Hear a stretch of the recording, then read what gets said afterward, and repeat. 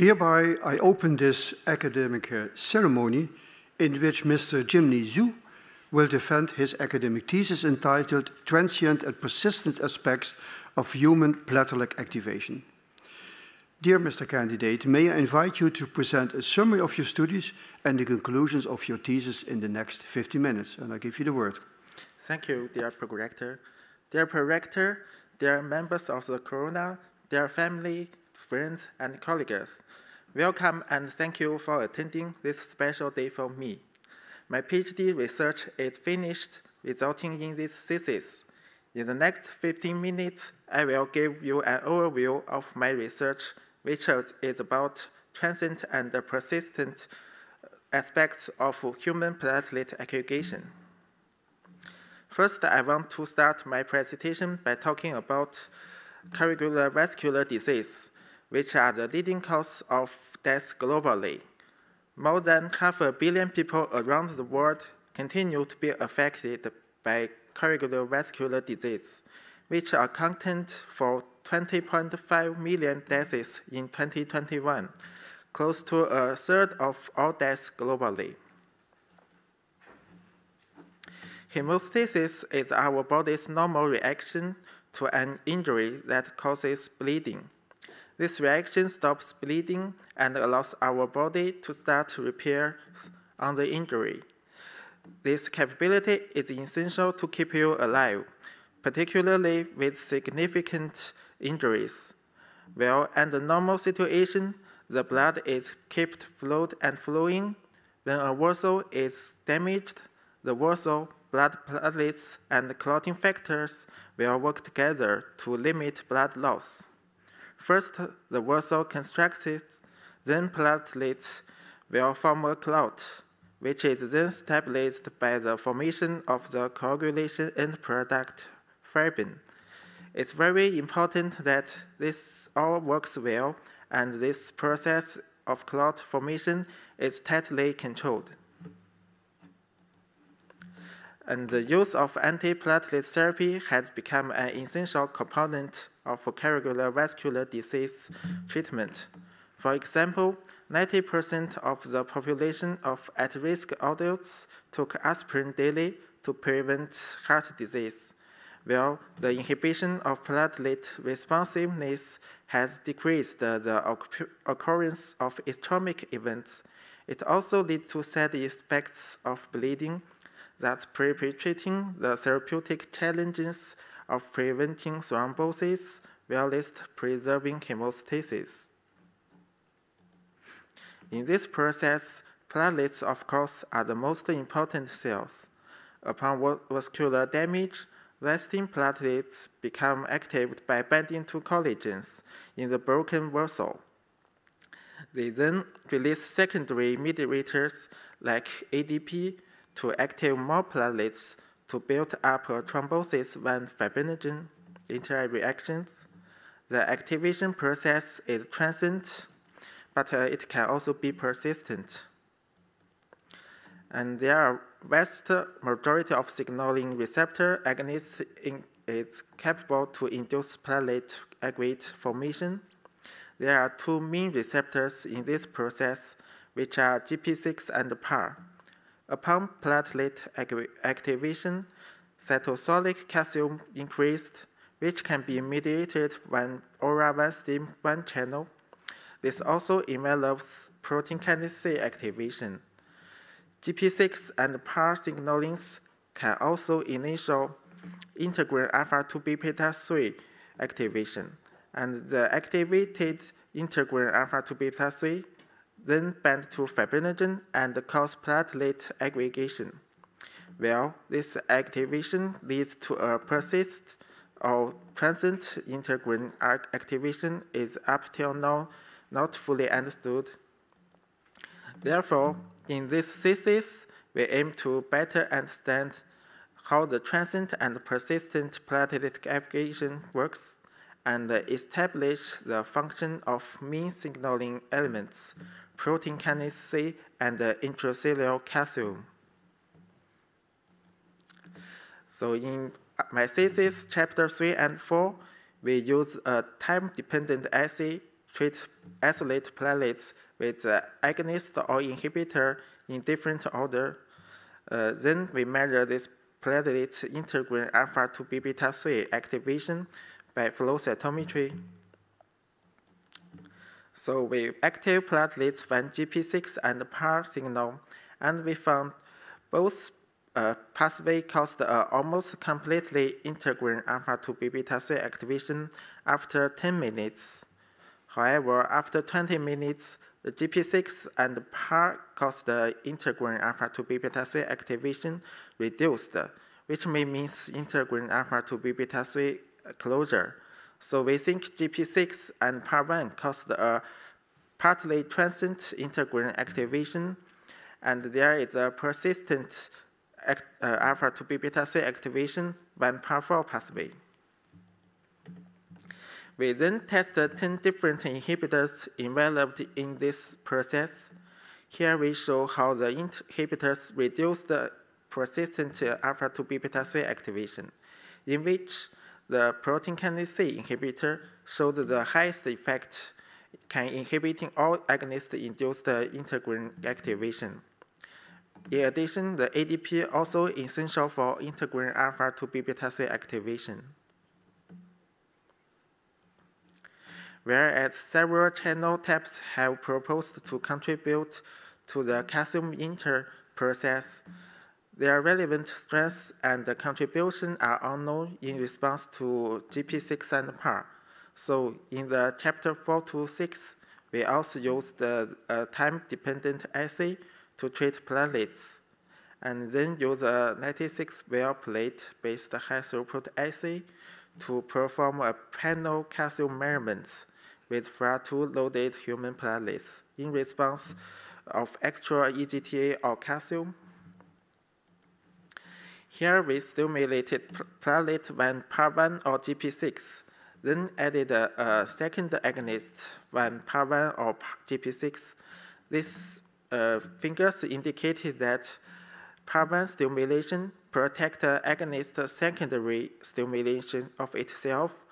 However, GP6 stimulation provoked a prolonged and high activation state, which still allowed the platelets to respond to a second PAR1 or GP6 agonist.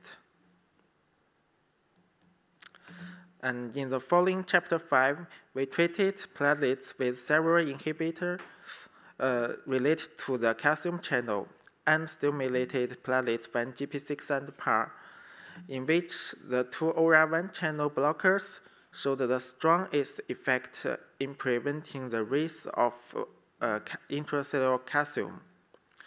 So we conclude that ORA1 is a dominating calcium carriers regulating GP6 and PAR-induced calcium inter in human platelet. In the chapter 6, we also discovered an abnormal calcium inter response in platelets from the patients with ORA1 dysfunction. Here we use the calcium elevating agent, which can enlarge the calcium inter. Compared to health control, the response to calcium after pretreatment with the calcium elevating agent was almost completely lost in the patient's platelet. This also can indicate ORA1 channel is the most important calcium channel in platelet. In the same chapter, we also test the platelets in presence of the calcium elevating agent and then trigger these platelets with extra calcium. Similarly, we observed that ORA1 inhibition caused a completely block. It is also worth noting that protein kinase C inhibitors can increase the calcium inter, while the calcium inter is nearly completely blocked by overall PKC stimulation, which are the same as ORA1 channel did. As last in chapter 6 and 7, we used the thrombin generation assay, which can continuously measure thrombin generation. Here we use the platelet PKC inhibitor and the activator we found in platelets, PKC can increase the peak of thrombin generation and shorten the lag time, but the PKC activator can only shorten the lag time to thrombin generation. So in summary, we think in platelets stimulated when GP6 and or PAR, persistent integrin alpha-2 beta-3 activation and platelet aggregation is increased by PKC and released ADP. And the memory after pre-PAR1 stimulation is transient compared to pre-GP6 stimulation. And in platelets, the most important calcium interchannel is ORA1. At last, the ORA1 mediated calcium inter is decreased by PKC, resulting in suppressed coagulation. Thank you for your attention, and I give word back to the prorector. Thank you very much, Mr. Candidate. Thank you very much, Mr. Zou, for your interesting and detailed presentation. Well illustrated and well in time, so that gives our members of the coroner some additional minutes to discuss with you.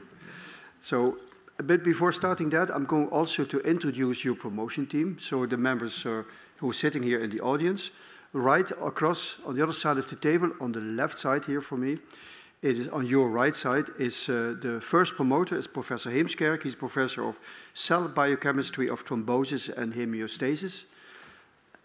On a little bit further to the audience, to the right here, it's Dr. Swieringa. Dr. Swieringa is Senior Investigator at Sinus Research Institute, also from Maastricht.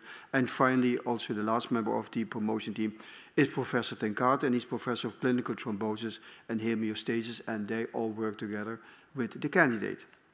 Saying this, we're going to start now the opposition, and the opposition will be opened by the chairman of your assessment committee, Professor Koenen, and Professor Koenen is professor in vascular inflammation and thrombosis. And for your information in the audience, we have 6 members in the coroner today. There are 5 on site who are present, and there is 1 online, and I will introduce him later. And I'd like to give now the word to Professor Koenen. Thank you, Mr. Prorector. Dear candidate, I would like to take this occasion first to give you my compliments on this very nice thesis and very coherent thesis. I've read it with interest, and you impressed me by this really large body of experimental work that you did in this thesis. It's a lot, and that's very impressive. And I'm the first to ask questions, so I would like to warm up a little bit with a conceptual question. And that's a concept that is central in your chapter 3, also in chapter 2, and to lesser extent, I think, in chapter 4, that's integrin closure. And I would like to ask you just to summarize and explain a little bit what actually drives and regulates integrin closure. And what is integrin closure? Is that a cytoskeleton-driven mechanism, or a protease-driven mechanism, or maybe other mechanisms, or both? Can you explain a little bit to me first, before we move to the more detailed questions? Highly esteemed opponent, thank you for your kind word and question. So for the integrin, we've mainly focused on the integrin alpha-2 beta-3, and we think the integrin open and closure is based on the conformation change. So we use PEC1 antibody to test this integrin activation, which can only bind to active the integrin.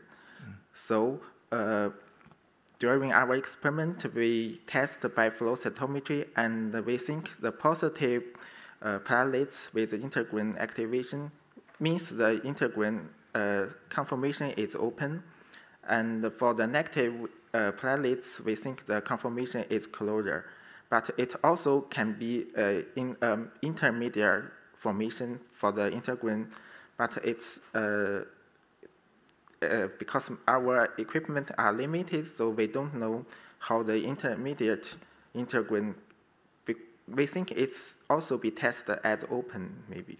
Okay, so that's a fine answer already, and it's also a perfect introduction to my next question, because I would like to take you to page 51 in your written thesis or printed thesis. That's figure 1, and you also showed it in your presentation. You activate your platelets, you see PAC1 binding instantaneously going up. I guess it's instantaneously, and then after some time, it goes down again, but not with every stimulus. So how does this relate? We know that integrin alpha-2b beta-3 is a very abundant integrin. How does this relate to the total amount or the total number of integrin on the surface? Can you estimate how much would be activated compared to the total ones? Yes, so there are like 80,000 or like 120 copies per platelet, but on each platelet surface, the integrin concentration expressed are different. Mm-hmm. So here we think for 10 minutes, almost all the integrin are open, but after 10 minutes, after 20 minutes, some integrin are closer, which are the maybe are the young platelets or are the have less integrin platelet. For the not opened platelets, we think it may be because these platelets have more integrin receptors, and so we test it's still open. Okay. So what I can distill from your answer is that all the integrins are activated, and that younger platelets might have, I think you said less, but yeah. Okay, so you use flow cytometry in this chapter. And flow cytometry is basically an antibody binding to a cell, and you get a fluorescent signal. So what do you think if you see the signal go down? What is that? Is that the conformation closure, and then the antibody doesn't bind anymore? Or could it also be proteolytic removal of your integrin from the surface, and that leads to reduced binding? What do you think drives this signal drop in your figure? Yes, because we also did experiment under the microscopy, so we do see some integrin some platelet active, and the shape change back to the resting platelet.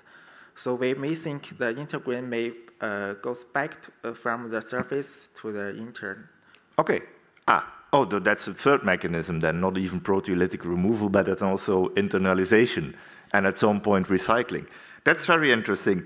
Have you determined during that process the total integrins by a non-specific conformation-specific antibody?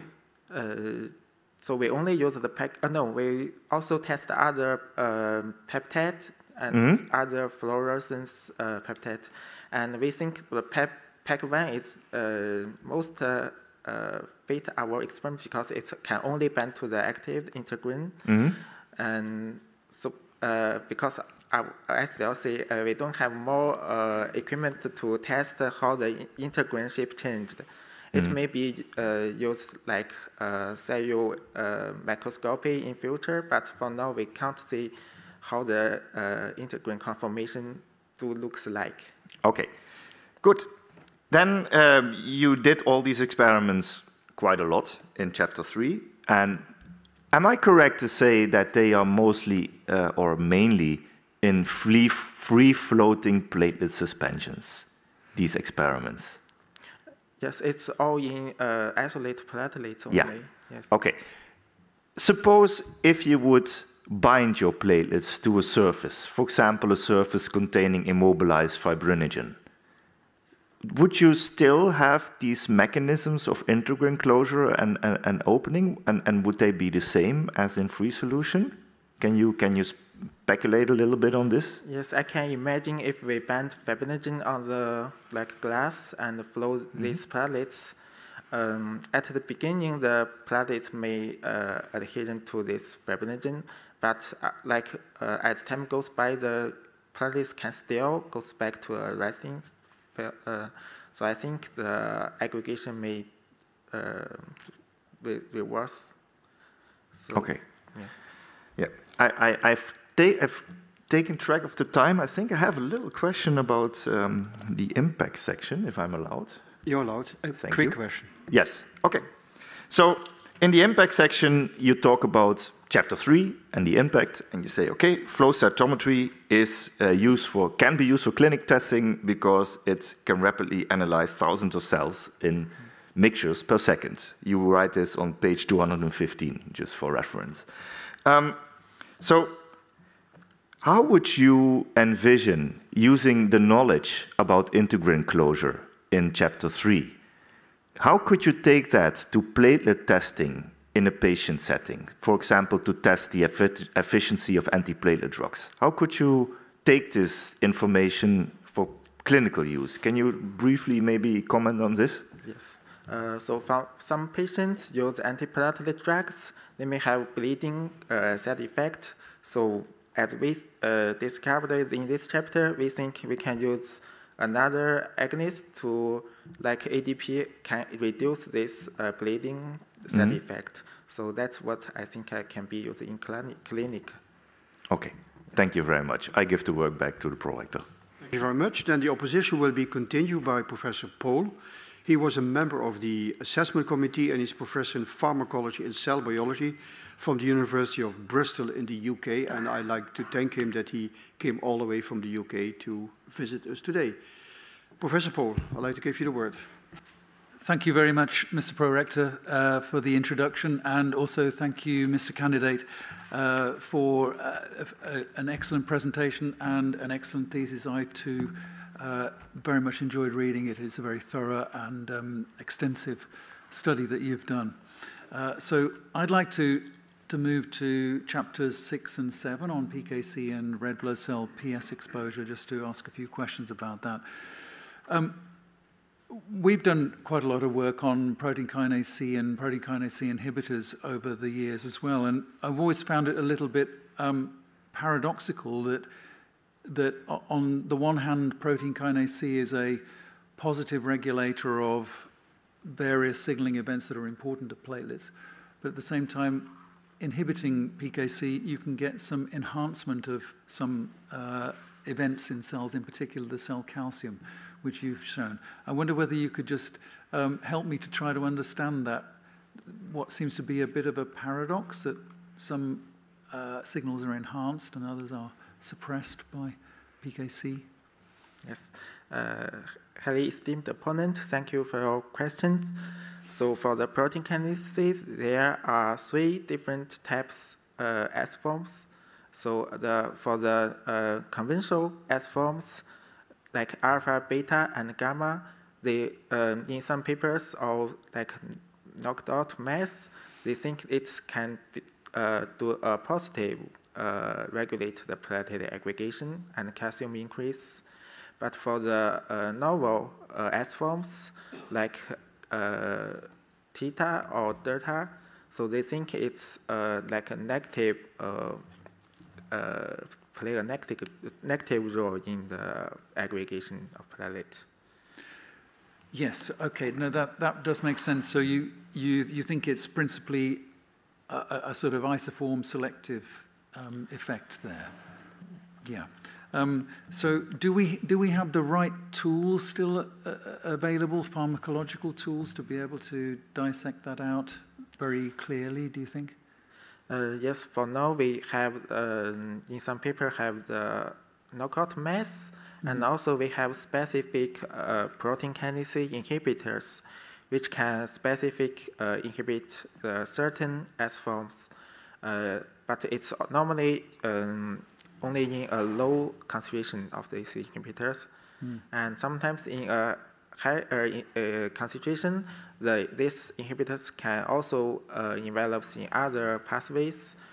So in our experiment, we think at a low dose we can use this specific. We can think it's a specific protein kinase inhibitor. Yes, no, you're absolutely right. You have to be careful, don't you, about the concentration that you use. I agree. to get specificity. So I also wondered, downstream of the calcium signal, which is enhanced by PKC inhibitors generally, you mention and study PS exposure in Chapter 6, and thrombin generation rather as well. But are there other calcium-dependent responses that you could have looked at which might also be enhanced by the PKC inhibitors? Yes, so in our results, we can see the protein kinase inhibitors in 143 page, and the pan PKC inhibitors can raise the PS exposure, and the PKC activator can reduce this PS exposure. Because it may be like PME can, the PME, which is the PKC activator, can't increase the platelet secretion in later, but can also in the thrombin generation part, we think the PME can increase the can shorten the lag time of thrombin generation, maybe can make it faster but not stronger. Faster but not stronger. Okay, yes. So it has an effect on the kinetics of the response. Yeah. Yes. Okay. Yeah. No, thank you.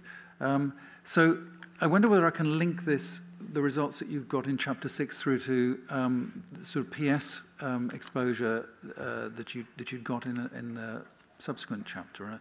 I wonder whether you looked at calcium entry mechanisms, and do you think that PKC then is directly regulating one of the principal calcium entry mechanisms to enhance the PS exposure then? So for the PKC, it's also we talked about in the introduction. It can be active by the calcium, the internal calcium, and then the PKC can cause a shape change, and which there are C1 domain can bind to the DAG, and then it can keep active this platelet aggregation in the downstream, and yeah. Okay, yeah, no, it's a complex interaction, isn't it, where PKC may be regulating calcium, but in turn calcium also can regulate PKC. So yes. Yeah. Yes. Okay. Thank you. So, can I just ask you a couple of quick questions in around about the following chapter, Chapter 7, which is very interesting on PS exposure, not only from platelets but also from red cells. So it was interesting to hear that they have a significant contribution. So I just wanted to know. Do you think then, in a clotting response in the body, what's the relative contributions that red cells would play relative to platelets? Are they playing equal roles? Or? Yes. So in our bodies, because the red blood cell have more count than the platelets, and based on our result, we think the red blood cells can do a primer PX exposure, which can help the platelets, help the blood to start the thrombin generation, but the platelets can only express only like 0.5% red blood cell can expose this PS, so it's still not enough for the aggregation. No, although of course there are many more red blood cells than there are platelets in the body, aren't there? So it may only be a small number, small percentage, but it's a small percentage of a lot of cells, isn't it? So. Yes, and also the red blood cell can provide a surface for this platelet aggregation. And so one last question then. I think you sort of intimated in at the beginning of Chapter 7, I think on page 158, that there was effectively a sort of crosstalk between the PS signaling in red blood cells and activation of platelets. I didn't quite follow what you meant there. How do the red blood cells Yes. So we isolate the red blood cells from the healthy donor, and we normally activate this red blood cell with the NX-55, and then we put it back to like PRP or PPP, and then we measure. For other experiment, we also compared with the whole blood. It's only whole blood add the NX-55, so it can be in all the cells, but not only in red blood cells. So, yeah, that's a different. Okay, so you were able to isolate the red blood cell PS exposure in the first experiment, but not in the second. Okay, thank you. I think that's it. Thank you very much. Thank you very much. Then the opposition will be continued by Professor Reutelingsperger. He is Emeritus Professor in Biochemistry of Apoptosis at our university, and was also a member of your assessment committee, and I'd like to give him the word. Thank you, Mr. Pro-Rector.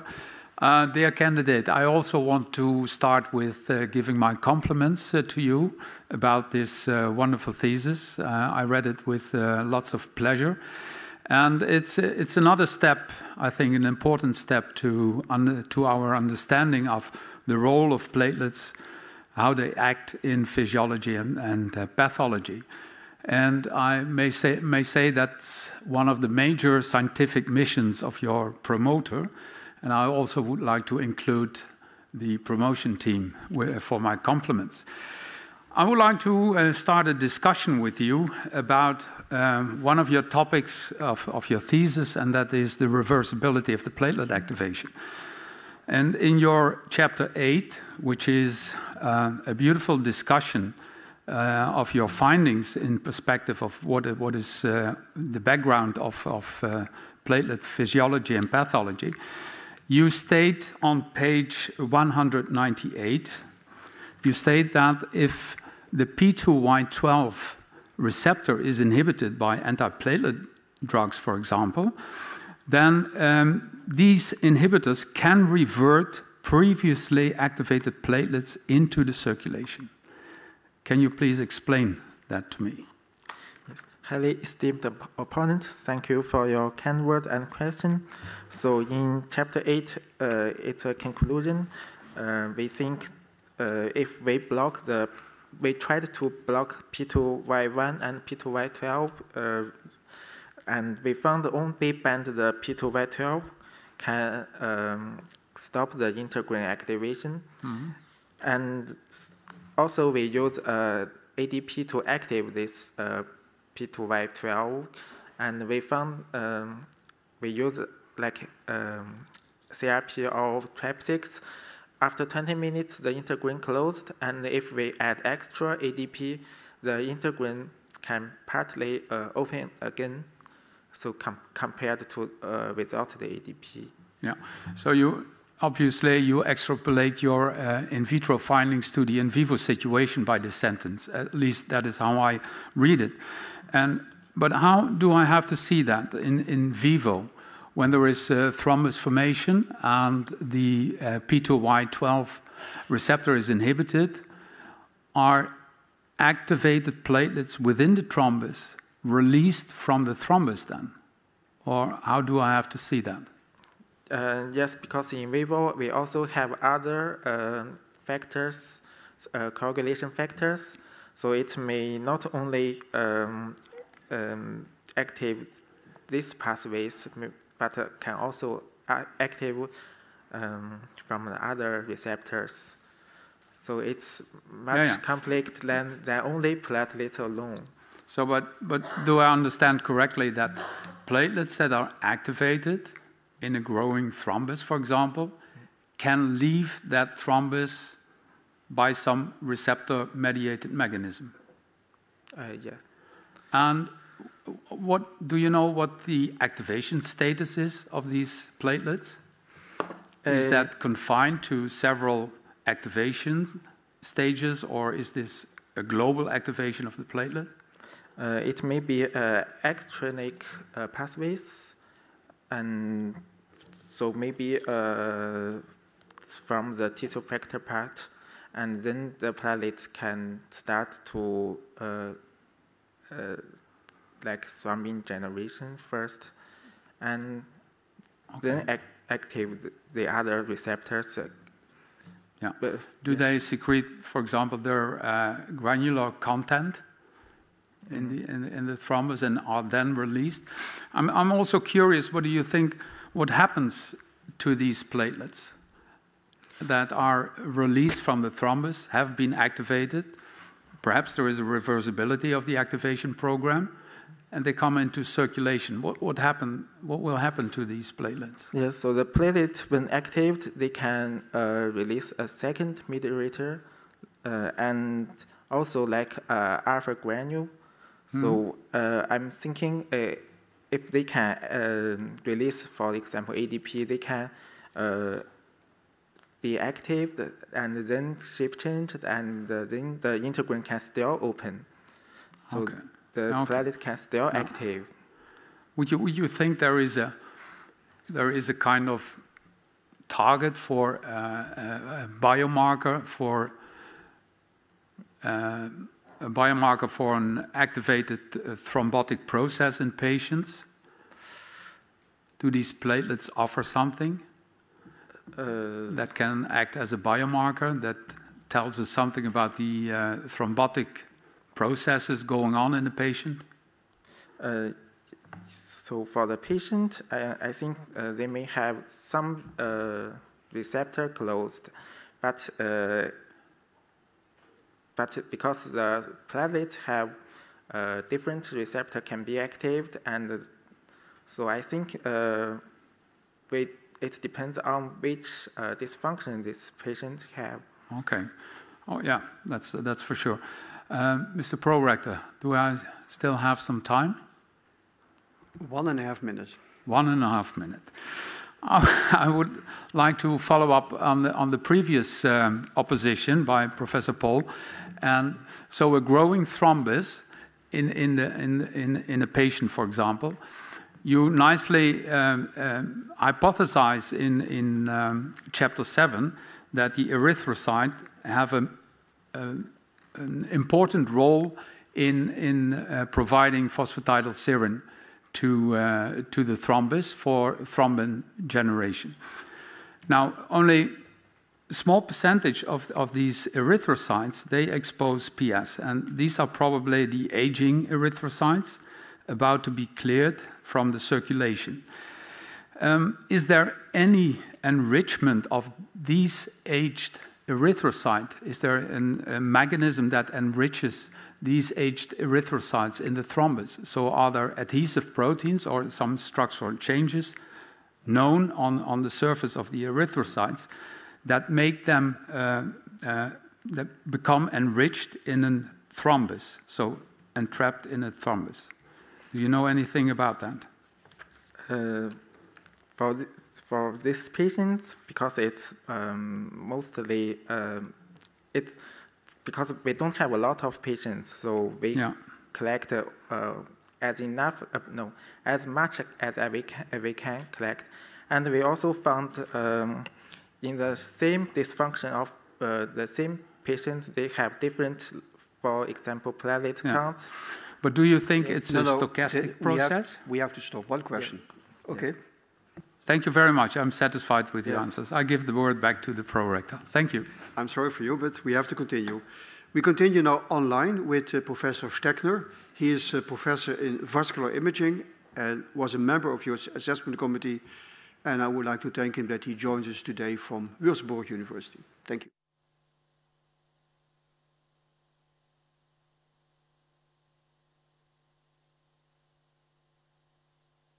With a general question, so more or less related to your general discussion chapter, you have assessed several aspects of platelet activation. If you would now go to a pharmaceutical,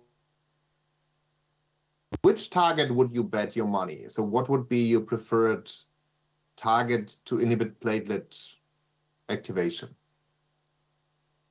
Well, highly esteemed opponent. So if I understand which receptor I prefer to as an antiplatelet target? Yes, receptor or signaling pathway, yes. Based on our thesis, I think the ORA1 channel may be a novel antiplatelet pathway because it's in an upper stream of platelet aggregation. So if we can block this calcium, we can block the platelet activate from the beginning.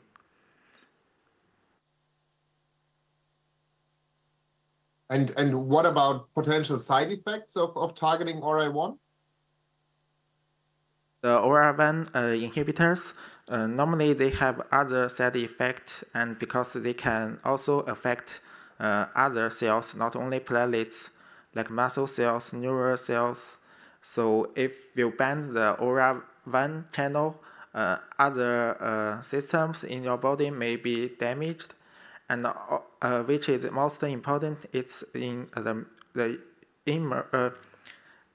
for the patients, they have some dysfunction and other dysfunction, not only the bleeding. Okay. And I would come to your introductory chapter, where you introduce basically the platelet integrins, and you come to outside-in signaling. And you correctly cited literature that there's a role of SYK downstream of the SARC family kinases in outside-in signaling. How would you test, or how can you in general test outside-in signaling in platelets? So for test a specific signaling in platelets, normally we use some inhibitor to bind a specific protein or molecules or receptors. And for example, we use like APRIS to bind the ADP. It's in our novel protocol because we don't want the platelet start active by the P2Y receptors, and it's in all the isolated platelets. And also we can use some mouse model to specific knockout gene. So that's also a position. We can also use this mouse model to test the specific receptor or signal. Yeah, this was actually the reason why I asked, because we have analyzed mice lacking SYK, and if you perform platelet spreading assay or clot rejection, which is classically assumed to be a surrogate for outside-in signaling, we did not observe a major difference. So I was wondering whether you have, but you have not assessed the effects of a SYK inhibitor on platelet spreading on your own, in your experiments. So in our experiment, we don't develop the like mouse model. We only have some dysfunction patient with ORA1 and STIM1 dysfunction, and yes, and then we can compare to our healthy donor control, and then we can investigate how the difference between the patient and healthy donors. That's what we can do here. Okay. And I would come to chapter 4. They did these nice kinetic studies, and then at a certain time point after activation or before activation, you added inhibitors like tirofiban or iloprost or a SYK inhibitor. Is there any way to exclude that a part of the different kinetic effects comes from the mode of action or diffusion? So like, because a SYK inhibitor would have to enter a platelet, while tirofiban could directly block TB2B3A. So did you do preliminary experiments beforehand to see how fast the inhibitor reaches its target? So here we use different time point to add the inhibitors and the agonists. In page 82, in page 82, we found even though we add these SYK inhibitors, before 2 minutes we activate the platelet, there's no decrease of platelet aggregation. So this may means the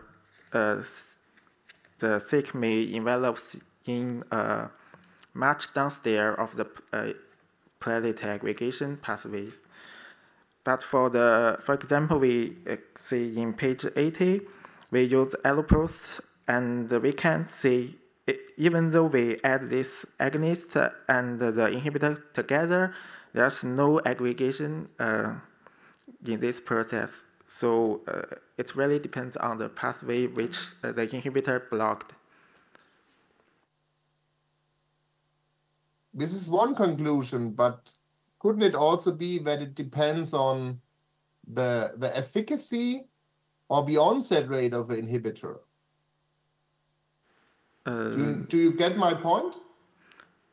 You mean the PKC inhibitors in before? No, like a SYK inhibitor would have to enter the platelet, while iloprost would not. So could this also contribute to the difference in kinetics? Yes, for the SYK inhibitor, we do not see it. It's only it's because it's in the pathway of GP6 activation, but not the PAR1 activation. So for the GP6 pathway, it works. It works because we can see in page 82 the EF. If you first stimulate treat the platelets with SYK inhibitor, there's no more aggregation by CRP activator. Okay. Just a brief question to chapter 5. You used a sodium-calcium exchanger inhibitor, so like the ORM 10103, and saw a subtle effect with regard to reduction in calcium mobilization or influx. Did you also assess whether this inhibitor had a more general effect on platelet fitness or functionality, given the general role of these exchanges? It's in 114, so yeah. we use this ORM because it can inhibit the sodium and calcium exchange channel, but this channel can be there are two pathways. So at resting platelet, the channel can let the calcium into the intracellular, but when the platelet activation, the surface may be like a positive, and then they let the calcium goes out from the intracellular. So we think in the beginning of the platelet aggregation, this channel play a positive way. So if we inhibit it may reduce the calcium into the platelet. But after like a few minutes, the platelets are already active. The calcium should be reduced. But if we block this channel, the calcium count goes out from the intracellular. So that it may play dual pathways. Thank you. I'm done. The opposition will be continued by Professor Dijkgraaf. She is a professor of biomimetic chemistry and also a member of your assessment committee, and I'd like to give her the word. Yeah, thank you, Pro-Rector. Dear candidate, first of all, I would like to congratulate you on the completion of your PhD thesis. I also would like to congratulate your promotion team with this. You did a lot of work that has been said already before, so my compliments.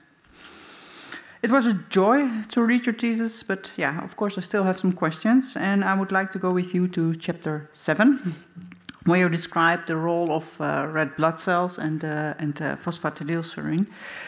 On page 165, there you mention, together this pointed to a hematocrit-dependent enhancing effect on thrombin generation that was annulled by pre-treatment of the red blood cells with annexin 5.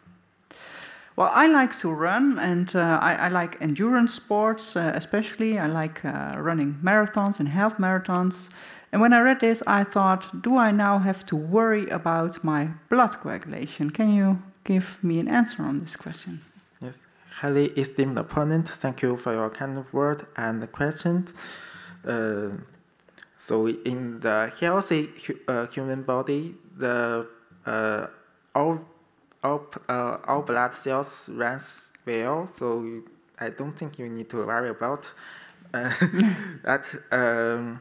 So after your injuries, and the platelets start to activate, and also other blood cells, for example, white blood cells can provide a surface and for the platelet, and also the red blood cells can release the red vesicule, which can also provide a surface for the clot. So because the red blood cell, the concentration is much higher than platelets, so even though a small amount of red blood cells are active, the PS exposure, it can still help you to stop the bleeding. Yeah, but you described there that hematocrit levels are playing a role. That at least that's what I saw also in one of your figures. There you add red blood cells, and then you see that the thrombin generation increases. Is that then playing a role, or is it really the phosphatidylserine? What is now really the causative agent that increases the thrombin generation? Yes, for the red blood cells, it's only in our result, it only play a small role in the, but it's significant in the thrombin generation part. But if you can, if we, for example, we add CRP in whole blood, we can see the platelets may take over the thrombin generation part. Even though you add, even though you have the red blood cells, so I think still the platelets play a main role in this thrombin generation. Yeah. So you say that the platelets are the main contributors to this, and not the red blood cells, if I understand you correctly. I can see the red blood cell play role in this thrombin generation, but not the most important cells. Yeah. Okay, yeah, then we agree on that. Then I have also a question about the patient you used in chapter 7, because you have one person there with sickle cell anemia. And there you see that this person has, normal thrombin generation levels, though I see that the ETP is a bit higher there. But can you translate these results to the clinical situation? Well, in our result, we also test anemia patients, but they are in different ways. So some of them have, normally they have very low platelet count, but some of them have a very high thrombin generation, but some of them only have a limited thrombin generation.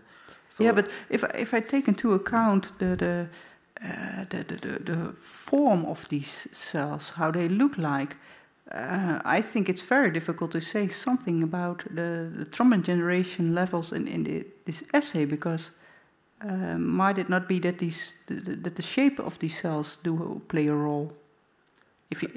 But that's what you, I think, only see in the real in vivo situation in the patient. So because we didn't test any in vivo test. No. But but I can imagine that these blood cells, these red blood cells, it's known that these patients do have difficulties because these moon-shaped cells get stuck into the vessel. So I think these patients are really getting problems with their blood coagulation because they get thrombosis or something like that. Yes, I think these patients, the red blood cell shapes are different compared to the healthy donors. So maybe they have less less surface can provide a binding set to the platelet, so they may limit the platelet to bind to the red blood cells. That's a good aspect that you mentioned there. Indeed, the surface may also play a role over there. Yeah, I have a look at the product, though, but I'm still allowed to ask another question. Yes, you are. Yes, because what I would like to know from you is you mentioned that you also did you also investigated the role of white blood cells in chapter 7. You don't see an effect over there, but I always thought that thrombosis and or at least blood clotting and inflammation are interconnected. You don't see this, but am I missing here something, or did you do your research not very well? Did you have to use another setup? Yes, so in our result, we didn't find the red blood cells can contribute to this thrombin generation. It's showed in 193, and we can only see the red blood cells are very related to the thrombin generation. Mm-hmm. And for the white blood cell, I think in thrombin generation part, they may maybe provide some surface, but it's not in our result. We don't know how it works for now. It's a matter to investigate further. Yeah, we need. I think we need more concentration of white blood cells, because in blood it's very low concentration of white blood cells. Yeah. Okay. I'm very happy with your answers, and I give the word back to the prorector. Thank you very much. Now the opposition will be continued, and I would like to mention already to Dr. Simone, we will continue a little bit over 5 o'clock, so you will get your full time to ask questions to the candidate. No worry about this. So we will move to Dr. De Simone. She is a postdoc at the Department of Synaptic Research Institute at Maastricht University, and I would like to give her the word. Thank you. Dear candidates, I would also like to congratulate you with this thesis, which I have read with a lot of interest, and I would like to extend my congratulations as well to your supervisory team.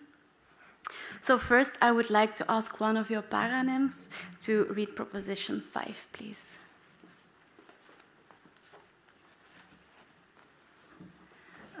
In whole blood thrombin generation, the red blood cells play an initial role, whilst the activated platelets support this process at a later stage. Thank you.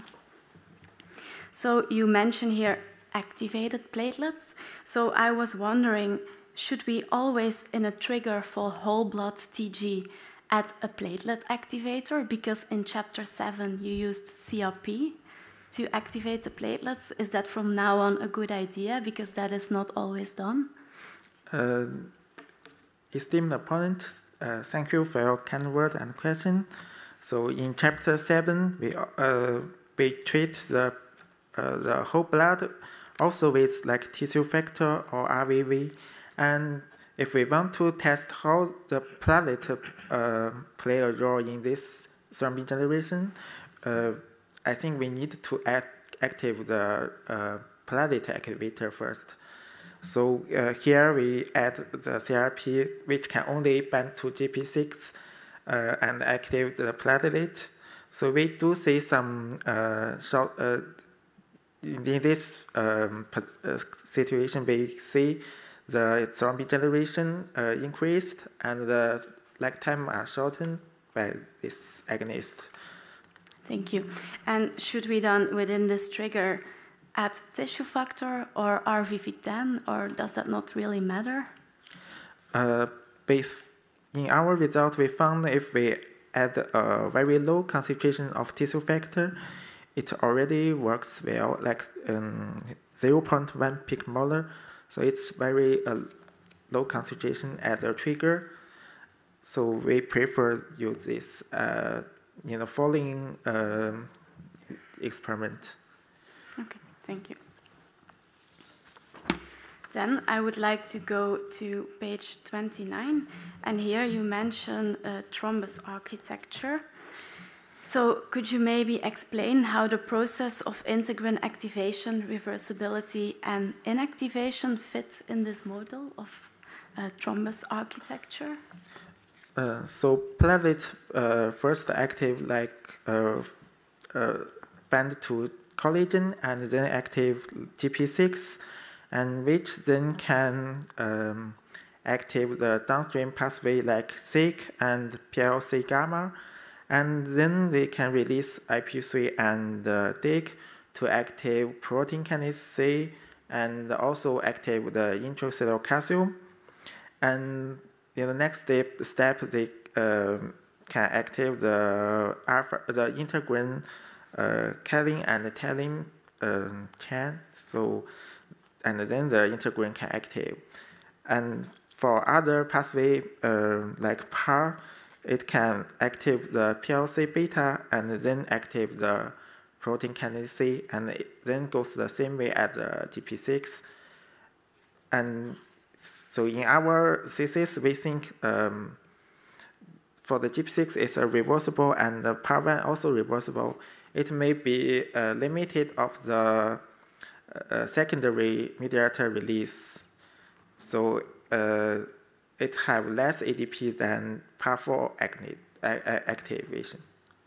So there, if we also look at the architecture as a core and a shell model, then I think the highest reversibility would be in the shell, right? Okay. Then I would like to go to page 88. And there you mentioned the concept of thrombin receptor desensitization. And that concept is widely accepted in literature. But how are your experiments proving thrombin receptor desensitization? Or how are your experiments confirming this concept? So it's in 188? No, page 88. Okay. You mentioned PAR desensitization or thrombin receptor desensitization. So how is that proven in your experiments, this concept? Yes, so if we don't have these receptors, so the platelets can only be active by GP6, which can provide a prolonged active signaling, but it's limited for the platelet aggregation in the end. So if you don't have the PAR receptors, the platelet aggregation may be very slow and not enough for the clot formation. Okay.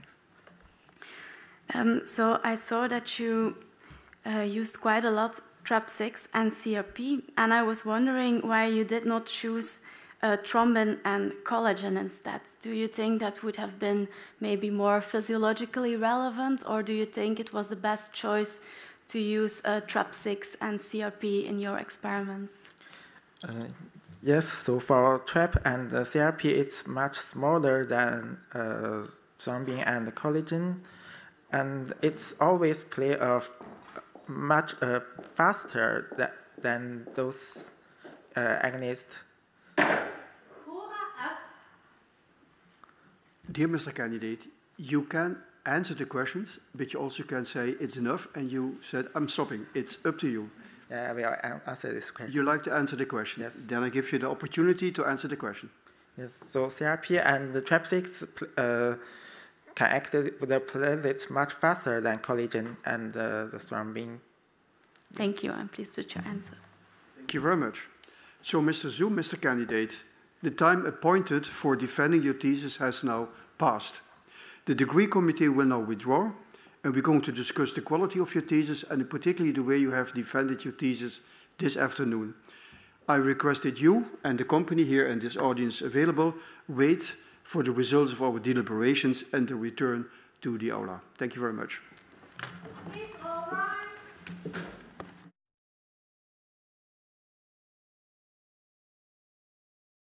The PhD defense has now ended. The degree committee will debate the candidate's performance behind closed doors. This process usually takes about 10 minutes.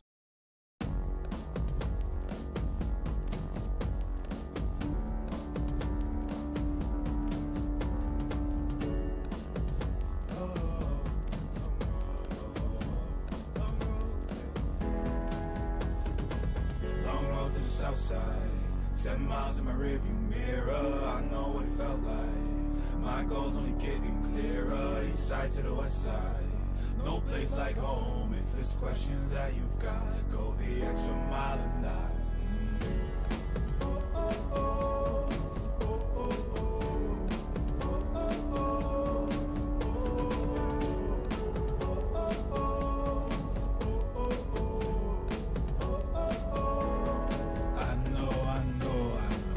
On the line, I know you know that I can't read your mind.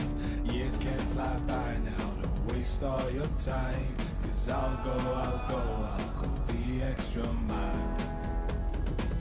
Long road to the south side, 7 miles in my rearview mirror, I know what it felt like. My goal's only getting clearer, east side to the west side. No place like home, if it's questions that you've got, go the extra mile and die. On the dash, got my laces tied. Long road, I don't waste no time. Break rules because fate decides. With the team and we chase the light. I make a move, fall down, shake it off. I hate to lose, bad branch, break it off. No room for negativity, praise and love. Prepare for deep part cause we're taking off. Take the mileage, traveling so far from home. Gathering knowledge, other connections. I put the time in to get everything I ever hoped for. It's a challenge and we all in. It's a better future that we go for. And even though these nights seem long, I know that I am never on my own. Know you won the battle once you grow.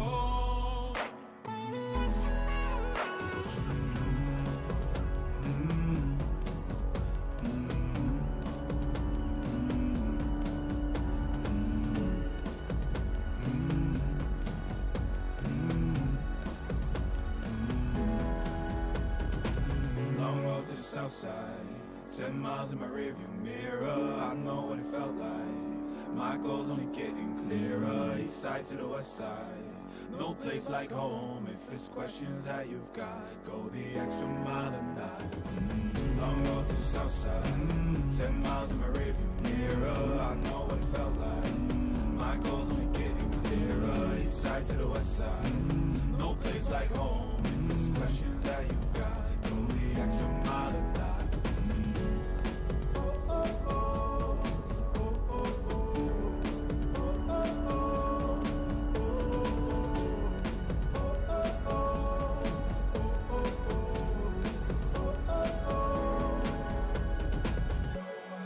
What's on the line?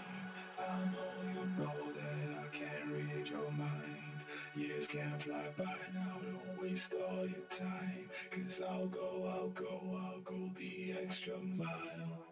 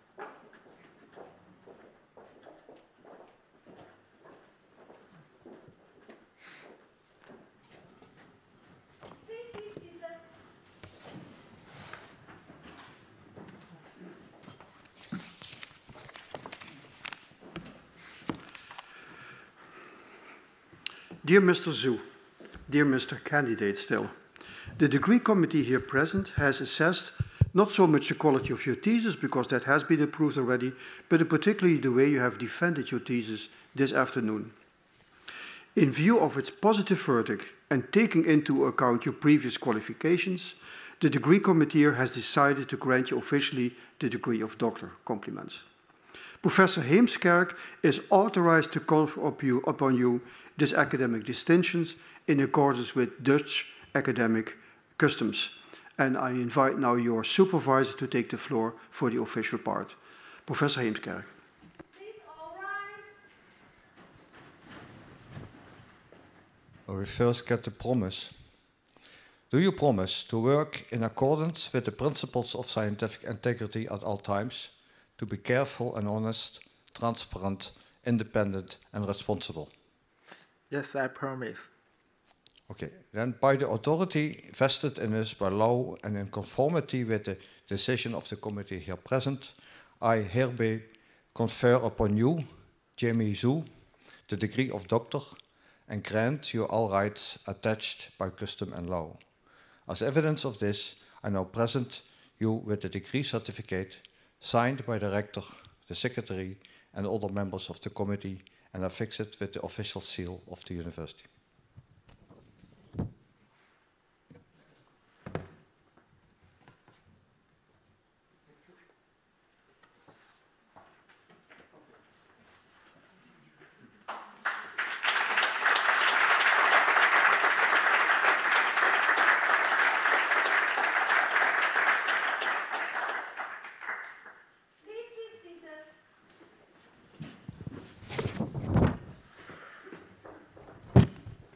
I give the word to your promoter to speak out the official laudat. Dear Dr. Zou, dear Jimmy, it's a great honor for me as the first person to congratulate you with the new doctor's degree at Maastricht University. And in my congratulations, of course, I also involve your wife, your family, and friends who hopefully are present here or will later see this on a live stream. You have made it today, done very well, and done it in your own way.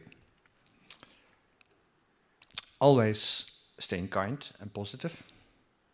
And it's the same kindness and positivity as you have written down in the acknowledgement pages of your thesis. With Google Translate, I also tried to read the parts written in Chinese symbols, but as far as I understood, this is all kind and positive as well. It even seems to me that the less positive experiences you had during your past 4 years are still stated in a very positive way. And this, I think, is an important, valuable attitude, as we have seen it also today during the thesis defense. You're a bright man, you're excellent experimentator, and you're very reliable in science. I think that we have seen today. Then looking back, you have made an interesting yet straightforward journey.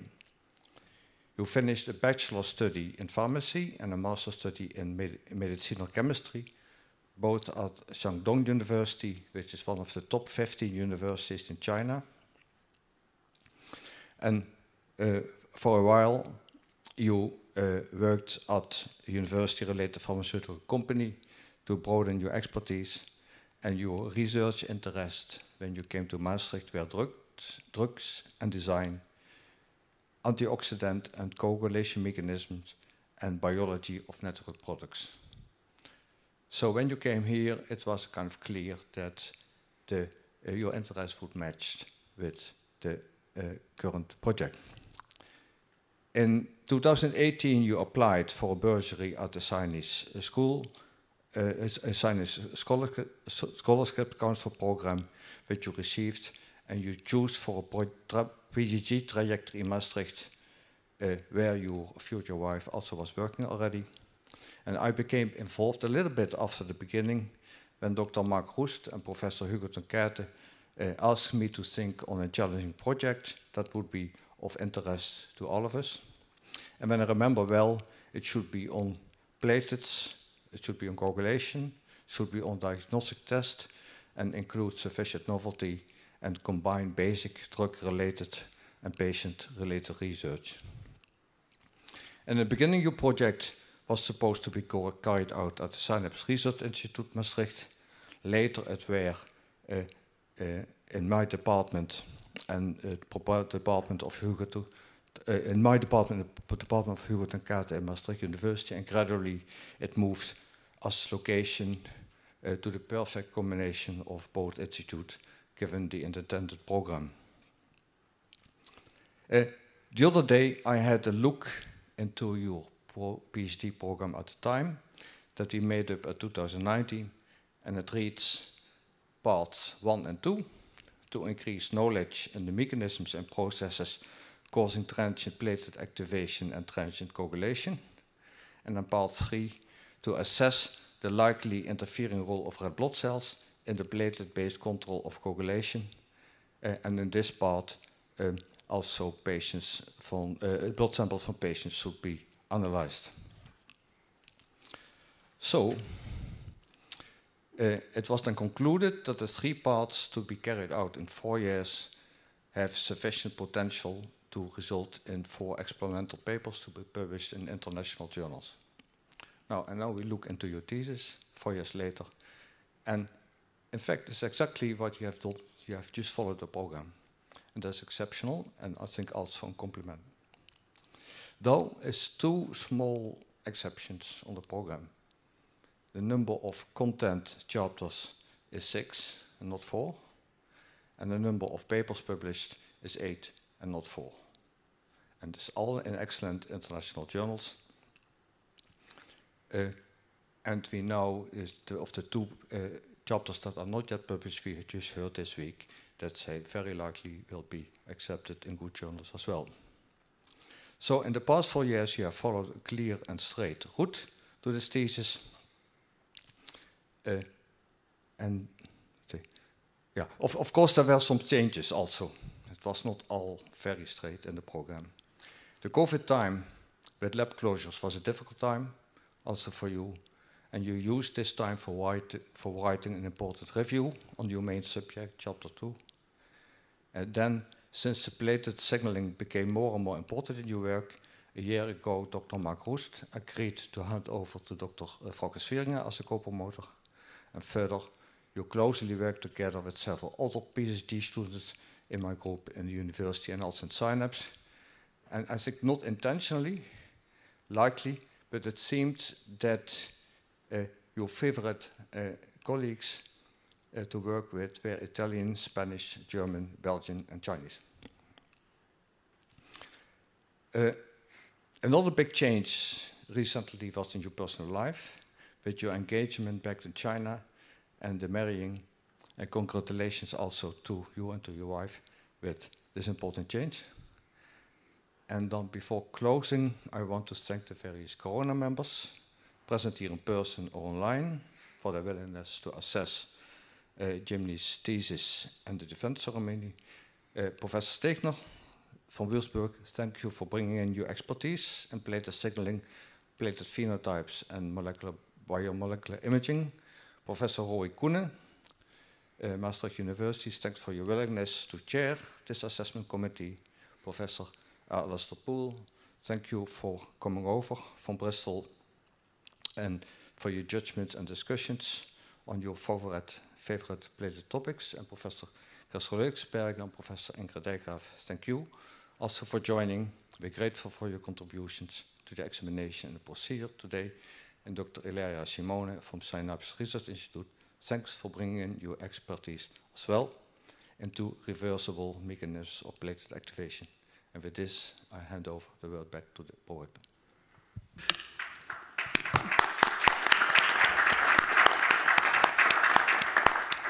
Thank you very much. So, Dr. Zou, how does it feel? Feels good? Yeah. Very good. Very good. So, on behalf of Maastricht University, I would like to congratulate you. And in my congratulations, I also take also your promotion team, who guided you over the last, let's say, a little bit more than 4 years, I think.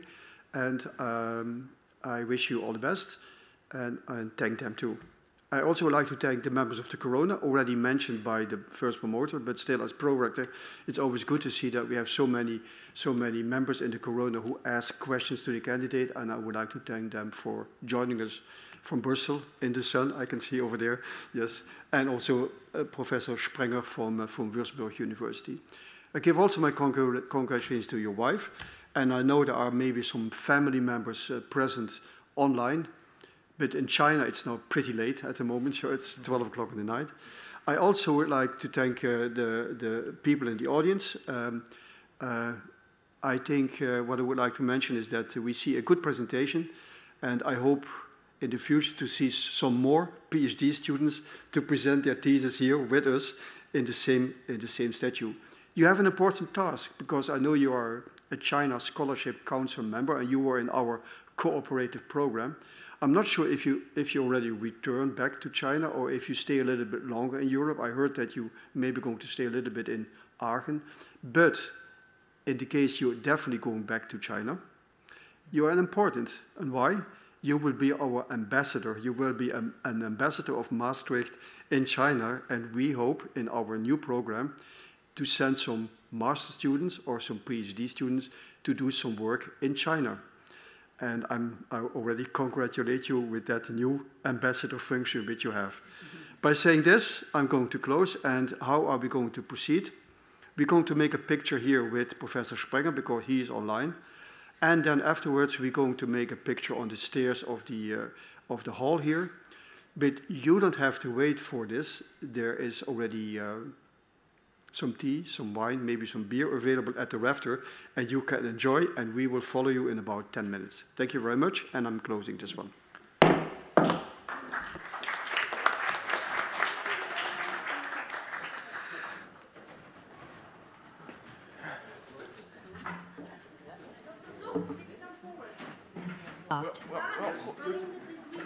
You take one of you take, let him take, and join him.